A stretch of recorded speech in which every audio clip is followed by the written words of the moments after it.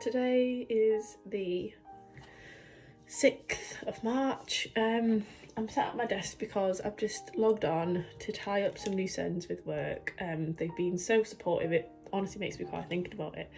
And then I think I'm going to take some time off this week.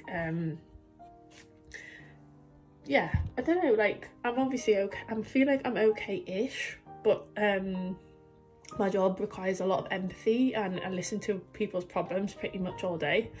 You know, I support people who are off sick, who are our nurses and doctors and our staff, and I just don't really feel like I can be there for them right now.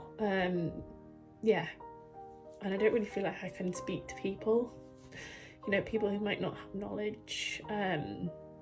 Well, they won't, because it's not appropriate or professional for me to share things. So yeah, it's definitely getting tougher as the days go on. I'm not gonna lie, like, it's not easy, but I'm okay. I'm still getting lots of lovely messages, people checking in. I didn't realise my hair was this messy. Yeah, I'm just blown away by people's kindness, to be honest. Honestly, just incredible. It's restored my faith in humanity. Like, not that it was ever gone, because I do think there's some incredible people in the world. But yeah, just everyone.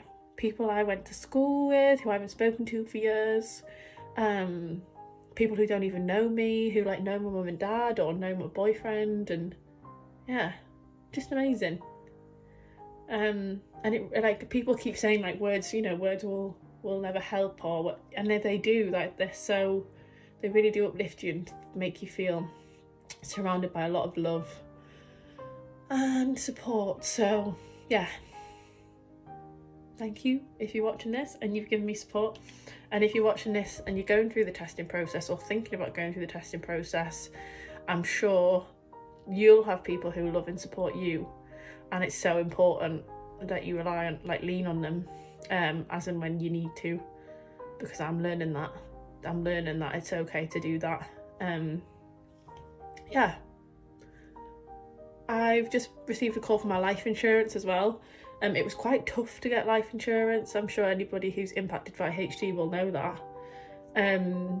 Like, my cover's a lot more expensive than Mitch's because of my, well, it was my risk of HD before. Obviously I had to update them and tell them I've tested gene positive. I was open and honest with them, and they said, right, you declared it, so it's fine. And I spoke to the most amazing lady on the phone, almost like a counsellor, I suppose, as part of like my cover. She's going to call me in a few weeks, and like, she got emotional on the phone. We both got emotional. 25, I'm from the northeast of England, and my mum has HD, she's here today, and my nan also had HD as well. She passed away December 2021. I actually received my positive result just 2 weeks ago, so this is a very new space for me to be talking in. I have talked about being at risk before, but yeah, so bear with me if it becomes a little bit difficult. I'm not yet symptomatic, and I do have a younger sister who's also at risk.